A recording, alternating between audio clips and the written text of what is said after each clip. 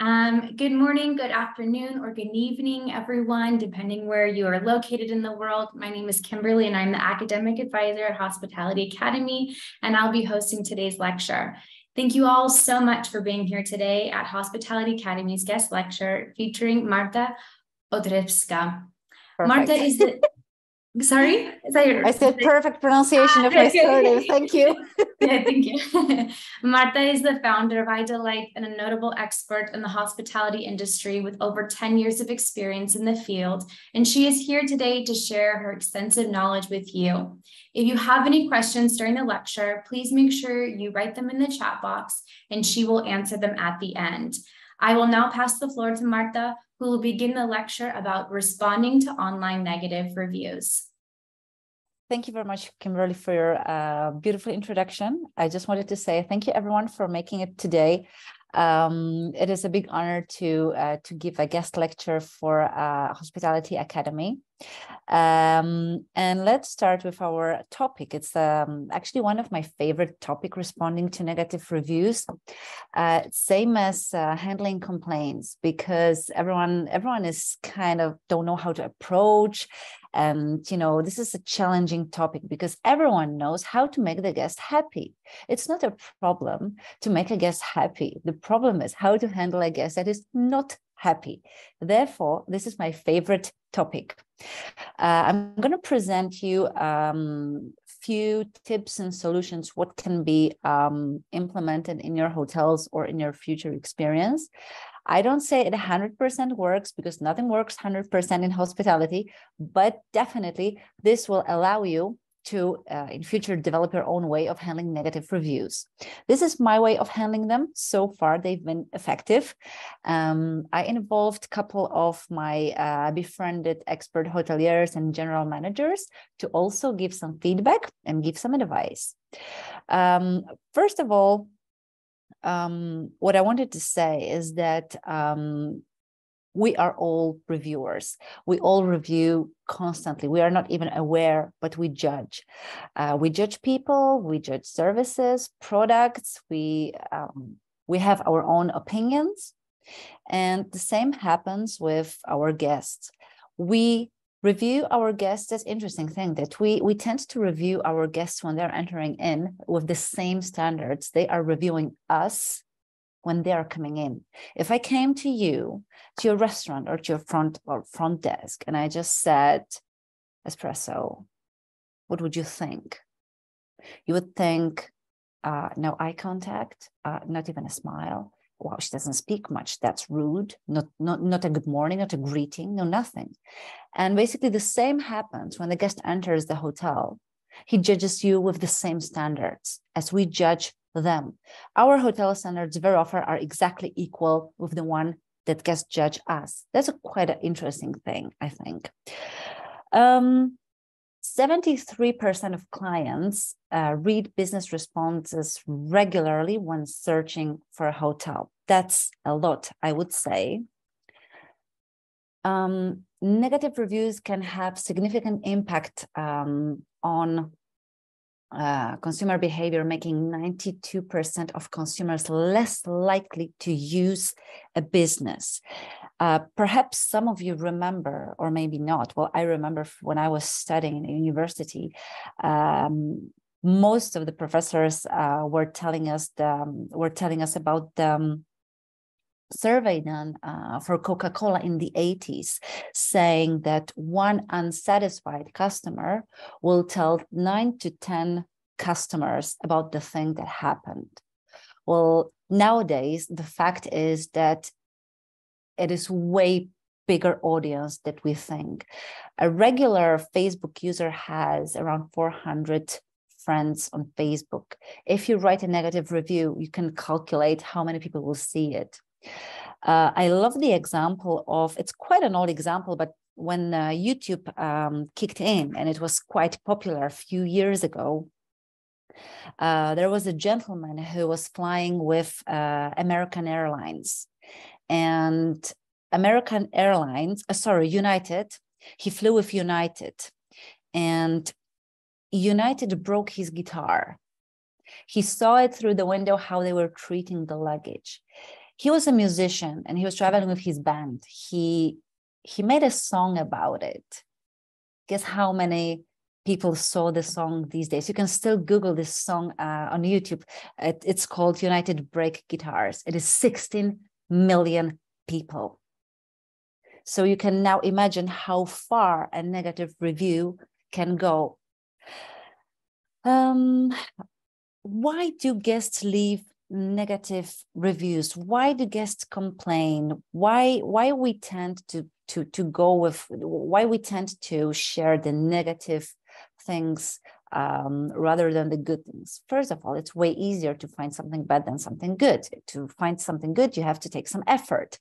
To find something bad, there is no effort. Just bad mood is enough to help us find something negative. There are mainly 3 reasons why guests write negative reviews about our business. First of all is venting. They feel no genuine engagement from the team or management. There was also a survey done by, forgive me for not remembering who did the survey, but there were 4 reasons why customers leave the company. There was location, there was one more reason, there was the service or the product, and the 4th one was lack of engagement of the staff. And that was the biggest influence why customers leave the business. It was around 53 or 58% why people leave our businesses. So venting, they feel no genuine engagement from the team or management. This is massive. That's why they leave the negative reviews. They have no one to release or even share simple things that they are lacking in our service or perhaps a product. Second thing, it's warning others. They felt business is run untrustworthy. This is when people like sharing their comments if they find something is really wrong. And the third reason is helping the hotel. When we are receiving negative comments, we always think that someone wants to hurt us, is doing it on purpose. Of course, lots of guests do leave negative comments to gain some freebies or something else. They want discounts or vouchers to come back. This happens, of course, yes, but I do believe that lots of guests really want to help the business, especially if these are the repeat guests. They feel like they can contribute to our business for improvement. They feel maybe they can support the staff to get something done for them, to appreciate them. So it's not only self-serving, but it's also altruistic. Now, what is the damage after a negative review? Of course, it is massive because the audience is big. However, let's focus what happened. Negative reviews can have a major impact on clients' behavior, making 92% clients less likely to use the business. This is major, 92% less likely to use our hotel. Second thing is overall star rating drops down, and it's still the primary factor of choosing a hotel. And I have a funny story. I mean, it's not really funny, but actually it is. I have a story regarding the star ratings. So in one of the forums of hoteliers, I found one post. A hotelier shared his story saying, we had a guest, he was complaining about a location and the parking charge, and he left us a negative review, which was very harmful for our rating. So what did I do? So I called the guest. I was nice and I asked him why did he give us such a bad rating, and if he could change the rating because we cannot change the location. It's a quite long story. However, to make it short and to give you the result, what happened is after the phone call of the business owner, the guest left a second review. He left first one on TripAdvisor and the second one on Facebook. And he wrote in his second opinion that the manager called asking to improve the rating, not even interested in engaging and perhaps inviting back and helping, but he called just to change the rating, not really for the purpose of the comments. Third thing, around 75% of clients read company responses regularly when searching business. It is no longer one dissatisfied customer and telling 9 to 10 potential clients. It is every single person that reads it. If you want to know my personal story, whenever I Google a hotel, wherever I travel to exotic places, I always first search their search engine. I look for cockroaches and air conditioning broken. These are my keywords to search, and then I do look for responses of the business owners, if they did something about it or not, because if they didn't, I'm not going there. And the fourth thing is negative reviews are posted across different portals and can result into up to a 70% loss of potential guests for hotel. There's a Harvard Business Review study, which after our short lecture, you will be sent the PDF where you can click the link and familiarize yourself with this study.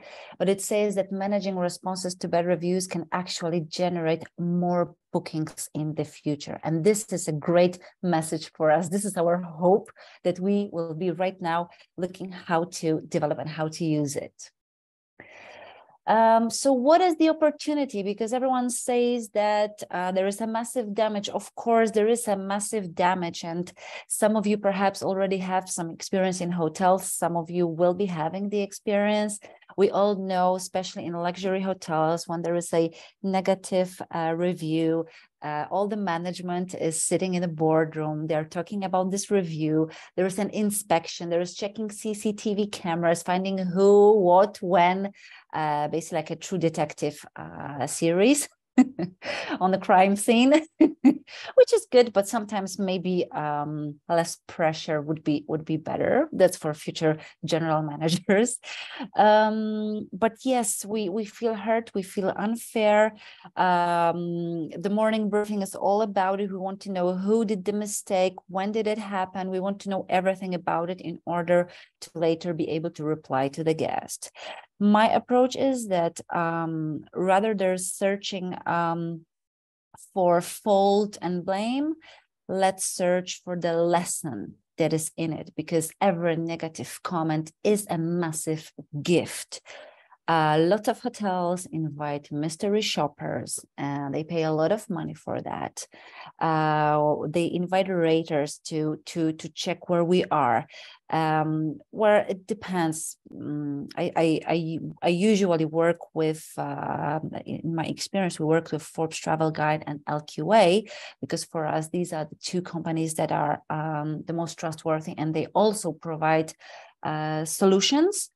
Additionally, their standards are basically worldwide. It's not, and their raters are well trained on these standards. So just in future, I do recommend. However, instead of investing in small companies offering mystery shopping, I always say that the guest is the best mystery shopping. And I joke that the best mystery shopper is your hotelier, a competitor from a hotel next door. Invite them for a free stay. They will make a beautiful review of your hotel. They point out every single mistake complimentary. So let's treat the negative review as a massive gift and a feedback where we are. First of all, it is a chance to review some existing issues, processes, and implement and update training or solutions. It's a massive, massive gift, and it's complimentary. Secondly, it is a chance to apologize and connect with the guests. There is no bigger and better situations to turn a guest into ambassador than first having a failure with them and then successfully turning them around. This is when we gain trust, and trust is one of the most expensive things to gain. Third thing is the chance to invite the guest back and present how we have improved, what was the issue, or allow the guest to experience the memorable service we pride ourselves for, because we do pride ourselves for a memorable service. Fourth thing is that 70% are more likely to use a business that responds to a negative reviews. It is an opportunity to regain trust and be transparent with the guest. And I think that transparency is something that lots of hotels, as far as negative reviews are concerned, they lack transparency. They forget about it. Here is another interesting survey that I would like you to familiarize yourself with after the class. TripAdvisor said that the vast majority, 89% of users, said a thoughtful response to a negative review improved their impression of a business, and 90% of respondents said that seeing polite and respectful responses to reviews make them believe the owner truly cares. We go back where we know that we will be well looked after, and we want to trust where we go.